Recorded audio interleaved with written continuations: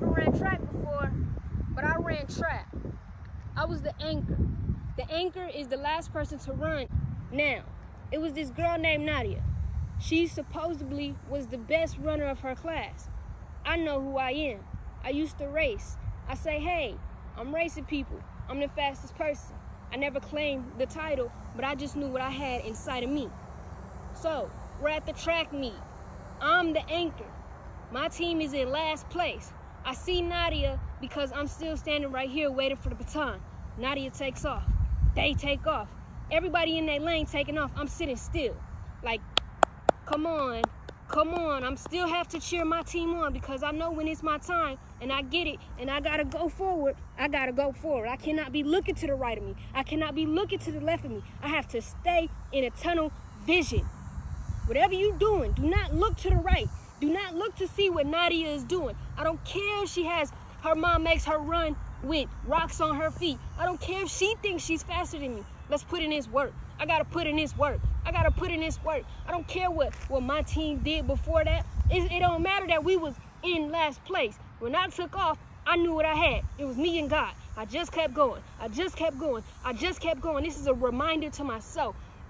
Because I feel like I'm in last place. I am 21 living with my parents. I've never believed in myself so much until like I do now. I am 21. I have no car, but I have a whole bunch of hustle. I have a whole bunch of strength, and I have a lot of endurance. I know that my soul is worth $1 trillion.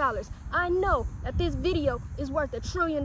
Why? Because people's gonna understand that you ain't gotta look to the right of you, you ain't gotta look to the left of you, but it's what you have inside of you, and you gotta stay in your lane. I had to stay in my lane. If I started tripping out like, man, I wish my team, no, whatever, I know what I got. Guess who won the race?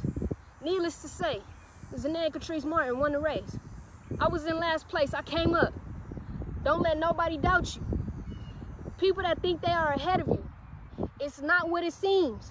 It's not what it looks like. Zanae, it's not what it looks like.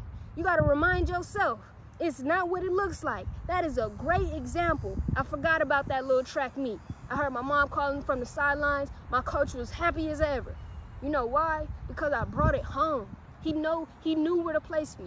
God knows where to place you. My coach, Mr. K, he knew where to place me. He said, oh, we're going to put you on anchor.